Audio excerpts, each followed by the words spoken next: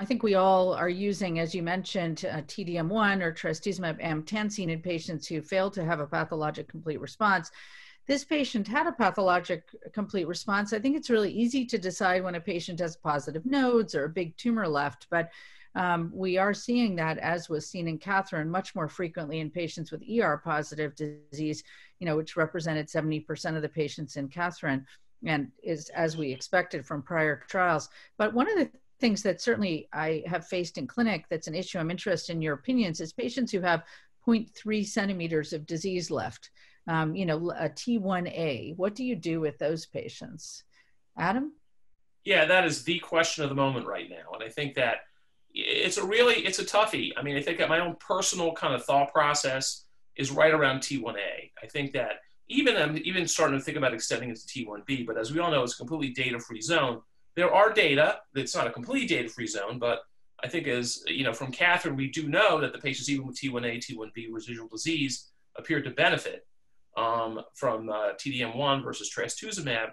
It's a great question, and it really depends on what you really think of the biology. Are you really thinking it's resistant disease, or do you think maybe if I gave one more cycle of TCHP, maybe 7 instead of 6, would I have had a PCR? And that's the debate. It's a real toughie, and I have to tell you, there's no right answer to this. Right now, I think that T1As, I'm probably not.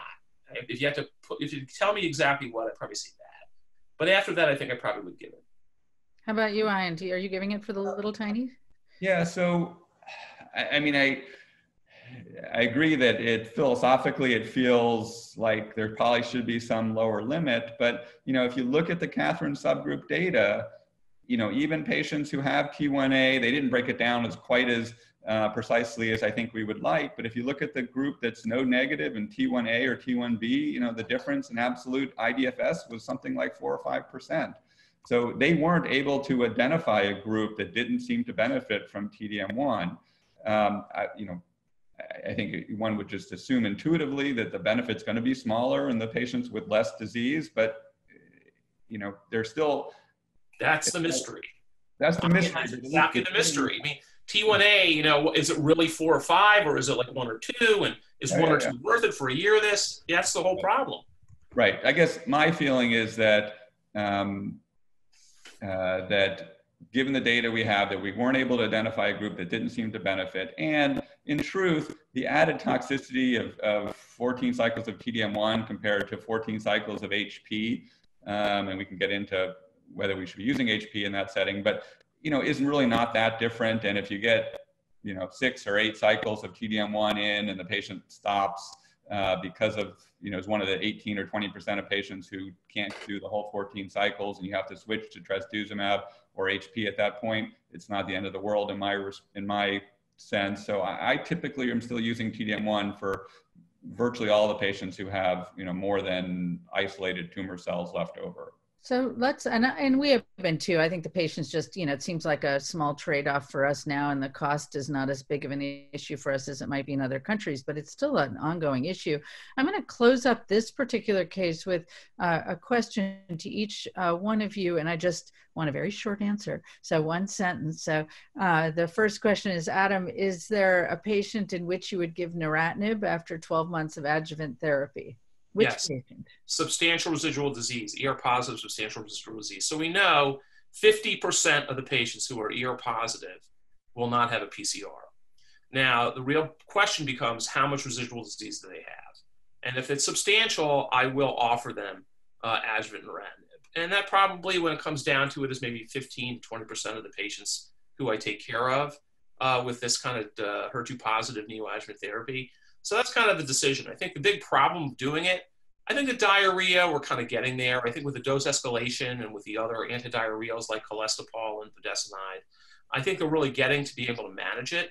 But I think what's happened is that a lot of women after a year of doing their therapy are kind of tired and they really want a break. And so it has been a tougher sell, to be honest with you, than anything. That's the biggest issue. But I think from a medical standpoint, I think the data is pretty clear.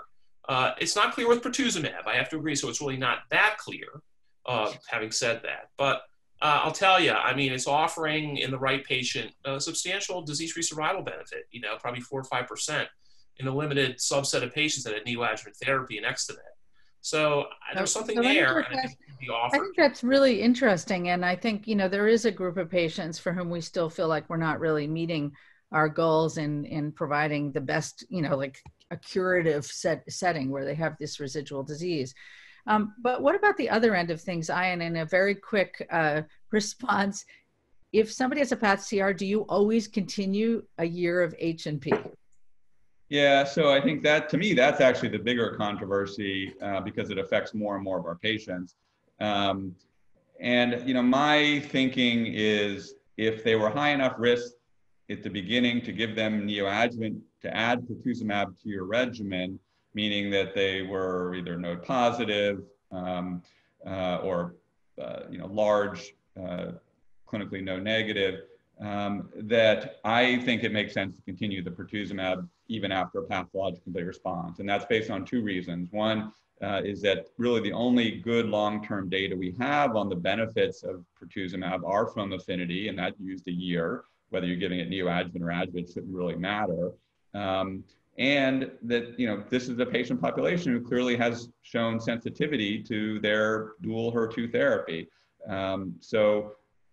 For those two reasons, I think it makes sense to continue the pertuzumab. But if you start out with a low-risk patient, I think either you don't give pertuzumab in the neoadjuvant setting, or if you do, then that would be a patient who it would make sense to stop it and just give trastuzumab for the rest of the period. Thanks very much. This is a fascinating discussion, and I think really interesting. It's going to be also very interesting to see the new studies, the trying to de-escalate in responders from the cooperative groups, as Ian mentioned, and then new trials that are looking at oral TKIs to try and reduce CNS recurrence, which, although occurring in a small number of patients, appears to still be occurring at about the same percent. So it's going to be interesting to continue to see the progression of treatment options for early stage HER2 positive breast cancer.